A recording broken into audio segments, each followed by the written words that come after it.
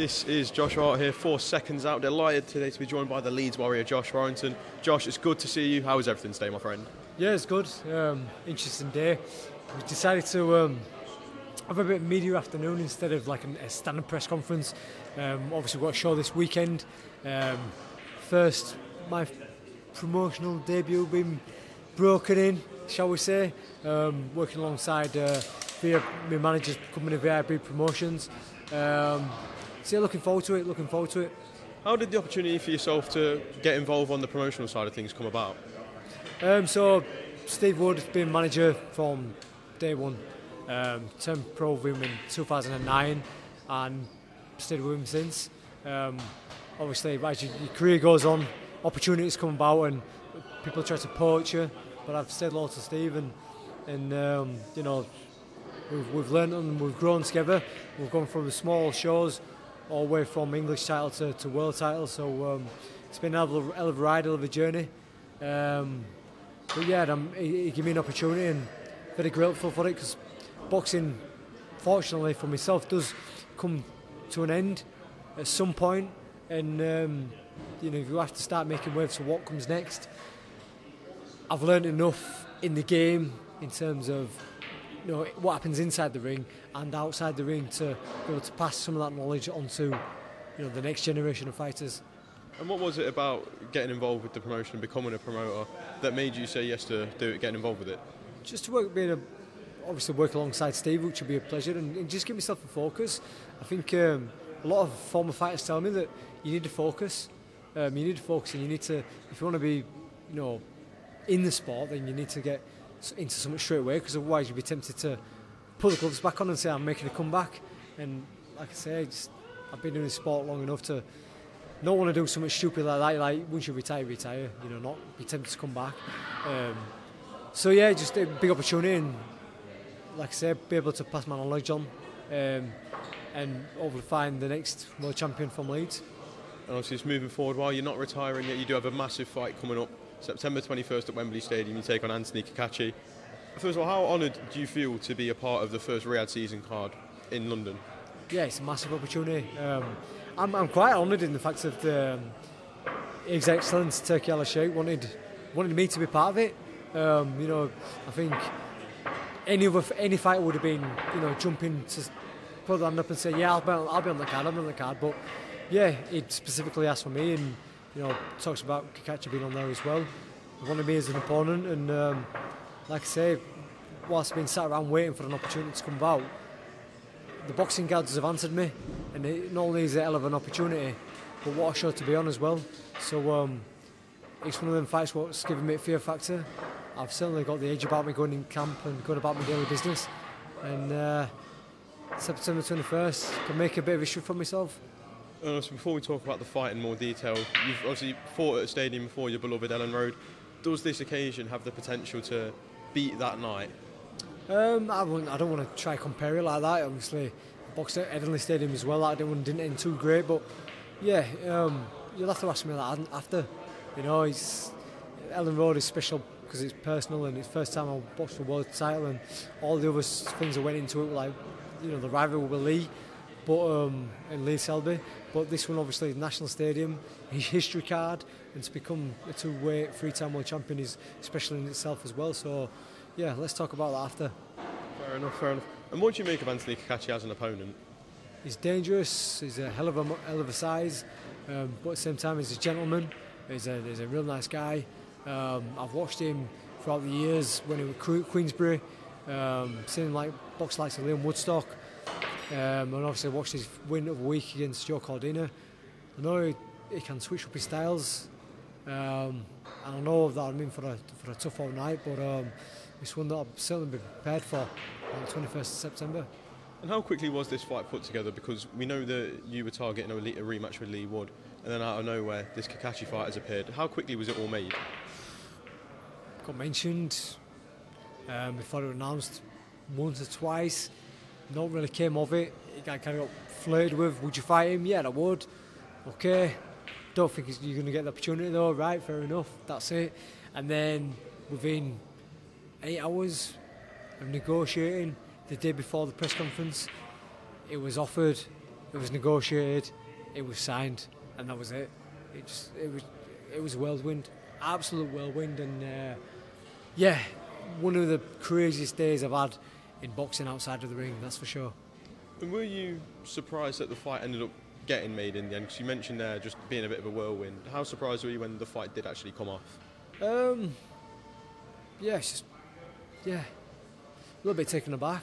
I mean, I think there were times I was sat at the top table, sat on the table at the press conference, not the top table, but there were times I was sat there thinking, bloody hell, what an opportunity.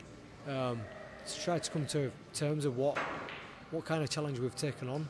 But, you know, every day since that, every second since that, you know, the strength keeps on getting bigger that this is meant to be, this is what we've been asking for, and like I say, the boxing gods have delivered, and an opportunity to get back on top.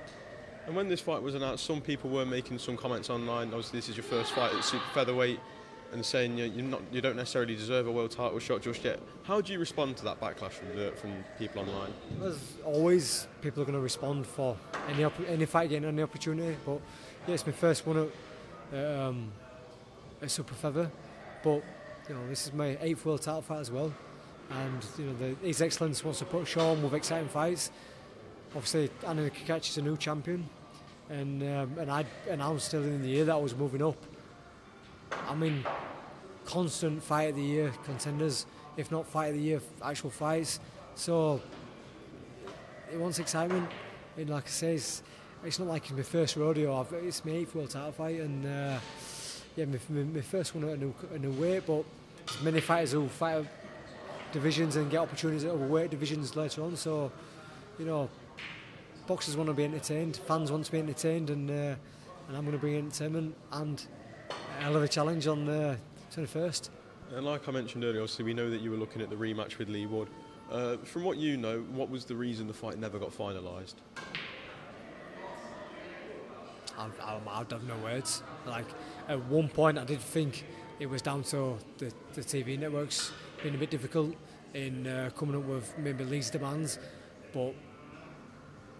and at one point I stopped blaming Leigh, but you know, started to blame the powers that be. But I don't know. I think it's all I know is I did everything in my powers. You know, I accepted any venue, any day. I took, obviously I was going into less money, but I took even a lower pay packet than that to make it happen. I did everything I could do on my side. You know, changed dates a few times, changed venues a few times. No else I could have done really. So you have to ask him. And obviously you mentioned moving up in weight regardless. Was the plan to move up and face Leigh Wood? So obviously we knew that the first fight against you was going to be his last. Were you moving up to try and get that rematch, or were you just also done at feather? I've been making feather since 2012. There were times when I spoke about it in our camp, and I think we said amongst each other, beat Leigh and I'll announce that I'm going up, maybe fight Joe Cordina if Eddie can't deliver like a unification fight. But his intention was always to move up. Been making feather, like I say, since 2012. It's over, you know, 10 years or so, 12 years I think I've been making it. So yeah, I feel better with, like, as I'm getting older, the heavyweights, and I think that can be a bit of resurgent of, you know, vintage Josh Warrington. And how big is the desire to still have a rematch with Leigh Wood before you retire? At this moment in time, it's kind of been parked. Obviously, I've got a bigger challenge ahead. I don't want to be wasting too much energy. Yeah, I've mentioned his name a few times today in different interviews, but it all comes down to 21st, isn't it? And then go from there. Were you a bit surprised with how it all, I guess, obviously going into the first fight, there was a lot of respect between the two of you, and then the fight finishes, and it's almost like the fans started to see that respect just fade away. Were you surprised when the respect that you two had kind of just started to fade off? Yes and no. Yes, because of how well it was beforehand, and no, because I always felt like he was playing a game. I think there's moments when he was trying to be amicable just for the sake of being amicable, maybe because he knew that hell of a task in hand. But since the way that he's acted, I think he's just shown his true colours. You know, I think he's, I've said it many times, he's a bit of a dick. You know, the way he's gone about the way he's conducted himself after the fight. Yeah, of course I've had a moan. I thought the fight was something controversial, but I said a few things like I don't think he's had his punch that been in with. I think that belongs to Kiko, then Michelle Lara. There's no wrong with that. It's just an opinion. But my opinion of who I faced. He's got upset about that, and then he's just said constantly putting things online. Like any time I get asked a question, I answer it. But then he'll go online and he'll see that and go online and just be a bitch about it. You know, we've come face to face, and I said to him, if you want to do something about it, do it now. And he's turned and walks his back, so he's a coward if you ask me. But yeah, I'm not surprised because kind of that arrogance he's got about him. You know, that's just who he is. And just very lastly, obviously, we know that you're on the September 21st card. Yes, Anthony Joshua and Daniel Dubois top the bill. Who do you believe wins that fight and why? AJ. Just AJ. Both can bang. Dubois is a top lad, but I think the age is with AJ at this moment in time. Seems Scott is that bit of spite behind him again. That's not to say that Dubois lands on everyone. He can't end the show because he can, but the age is just with AJ at the minute. Josh, appreciate your time massively. Thank you very much, and best of luck on September 21st. Cheers. Thank you very much. Cheers, Josh. Thank you.